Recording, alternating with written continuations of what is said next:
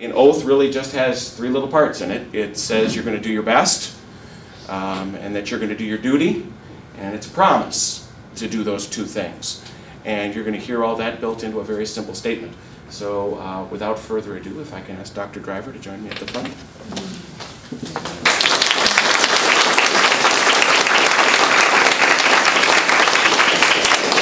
If you'd raise your right hand and repeat after me.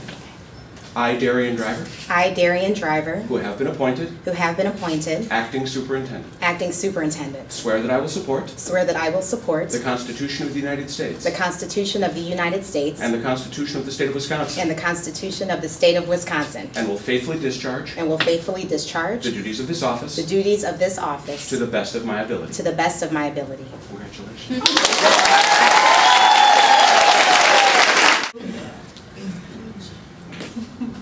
Looking out today and to see all of your faces, this is definitely the way to start, and it just reminds me that the things that connect all of us is our passion, our belief in public education, and the power that it can do, the things that it can do for our young people as it did for all of us. And so thank you all for being here, and I just have a few things that I'd like to share with all of you this morning.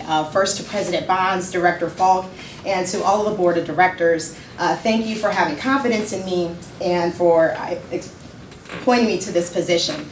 I humbly and I willingly accept this position as Acting Superintendent of Milwaukee Public Schools, and I thank all of you for this opportunity to serve you and to serve the community that surrounds us. I'm proud to have served as Chief Innovation Officer for the past 2 years, and Milwaukee is truly a place that I call home. And the idea that all of us are in this together as we try to transform the lives for young people, it's a reason to get up in the morning. And I see all the heads nodding and things of that nature, and I know that this is going to be a fantastic year for all of us.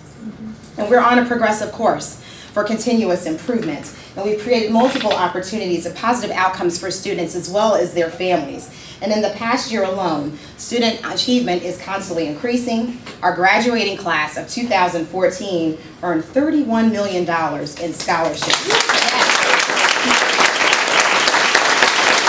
That's a new record. That's a new record for our district. And the pressure is on, as now we're trying to earn $35 million in scholarships for all of our young people in the class of 2015. MPS has 4 of the top 15 high schools in the state of Wisconsin, according to U.S. News and World Report.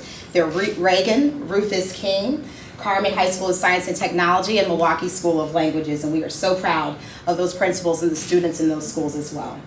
And of course, art, music, and Phi-Ed are back in all of our schools with 142 specialists that have been hired since 2012 and 2013. So those are definitely things to celebrate. But as we look at these accomplishments, we realize we have a lot more to do. On July 28th, we go live, and I'm sure all of you already know what that go live means for Infinite Campus, our new student information system. And we are well on our way to being prepared for that magical day. In September, we're also releasing our new portal redesign, and so we've been working very hard throughout the summer. Denise Calloway and her team have been working diligently to get us ready for that and be better connected to the community around us. We now have parent coordinators in all of our schools, continuing to build those bonds to the families and the communities that support our schools. And we have school support teachers, and in the past we've called them coaches for literacy, for math, and all of these instructional supports are designed to help us improve student achievement in all of our schools, and we recognize that professional development and focused instruction are the ways to do that. We have 14 commitment schools that we are very pleased to have announced last month that are now receiving additional supports. And these are 14 of the 48 schools that we acknowledge and recognize as being our lowest performing for now. And we know this time next year there will be much fewer schools on that list. We also have 4 dozen schools that have undergone major renovations through our partnership with GE, and we have 17 more that are going to be going through renovations this summer. We're looking forward to that. And most importantly, all of us are on the path to continue providing unique learning experiences for all of our students every day. And while stepping into this position is an honor, we all know that you can't do it alone. And I am so fortunate to have a team that can help us carry out the charge of this magnitude. And I'd like to acknowledge them now.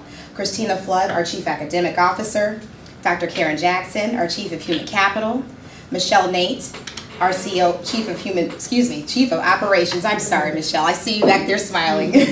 Gerald Pace, our Chief Financial Officer, Dr. Keith Posley, our Chief of School Administration, and Sue Saller, our Executive Coordinator to the Superintendent. And we are also pleased to welcome 2 more members to our team, Mr. Herbert Johnson, who will serve as our Chief of Staff, and a position very close to my heart, Ms. Ruth Magley, who's going to be serving as our Acting Chief Innovation Officer.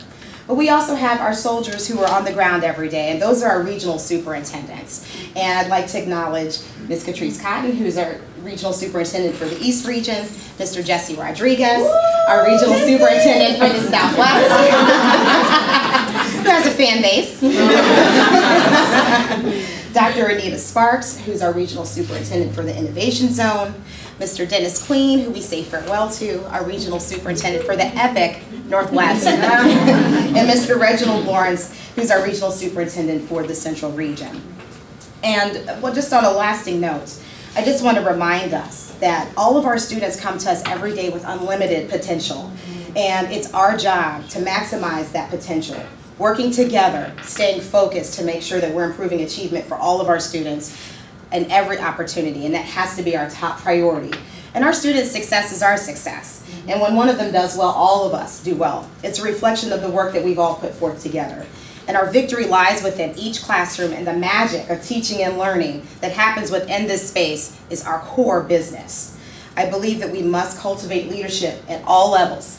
We must develop a pipeline of teacher leaders, of principals, of district administrators who are mission-focused and results-oriented to ensure that we sustain the work that we have done thus far. Providing our students with a world-class education that prepares them for life beyond graduation is a non-negotiable.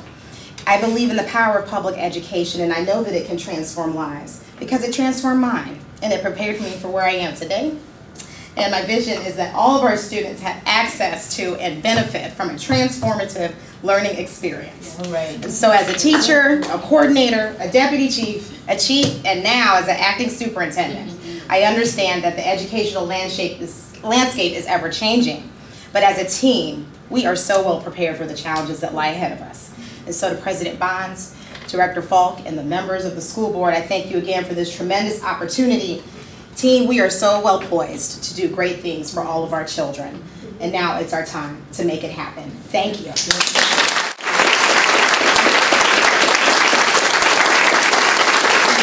Now it's time to go to work.